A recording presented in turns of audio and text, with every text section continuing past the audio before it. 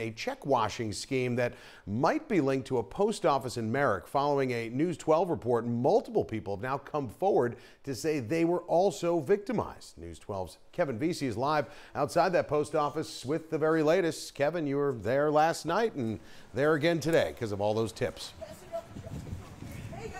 Yeah, that's right, Joe. This all began to unfold after that person told us last night about a check that he says was stolen after he dropped it off right here in this mailbox. Now, that story aired 24 hours ago. Since then, we've been contacted by several people by phone, by email, and by social media posts who said the exact same thing happened to them at this very post office. And all of the victims, they thought that their checks would be secure because these mailboxes are fitted with these thin slots that are meant to prevent people from reaching inside.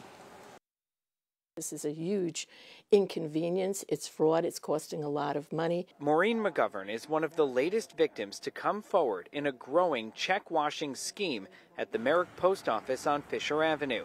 She placed 4 envelopes containing checks in one of these outdoor mailboxes in late September. All of those checks disappeared. One was washed and cashed for $2,700. Another was cashed for more than $7,000. Maureen came forward after watching News 12 and seeing the same thing happen to somebody else. This is not isolated because it was the exact same location and the same story as mine. So I thought that the people in Merrick should know about this. It's not just my check, it's multiple checks and multiple thousands of dollars. This woman, who only wants to be called Sharon, also had checks stolen from this post office. One of hers was cashed for $6,800, and she still has not been reimbursed. I couldn't understand how it had happened because I had mailed it from the post office. Mailboxes at this post office have thin slots meant to prevent thieves from stealing letters. But law enforcement expert Dennis Monet says criminals are still somehow fishing them out. They found a way, as they always do, to maybe slide something in that little crack there where the envelope goes in and drops down. Maybe it's some kind of a sticky substance on a string, and then wiggle it back out.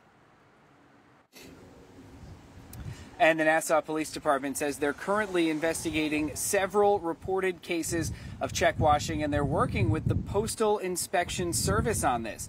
Now, if you think something like this may have happened to you, you should reach out to police right away. Joe? Yeah, now, Kevin, in your previous reporting, you said people should avoid writing checks with ballpoint pens that can be easily erased or washed and switch to those gel pens instead. Is there anything else people can do to protect themselves out there? Yeah, so one key tip is to avoid using these outdoor mailboxes, even though they are at the post office and they're supposed to be secure. Instead, just come on over here, come to the door, go inside the post office and hand that envelope containing a check directly to a postal employee. You know, thieves, they know what bill envelopes look like, they know what greeting card envelopes look like, and they are looking for those, so it's best not to give them opportunities if you can.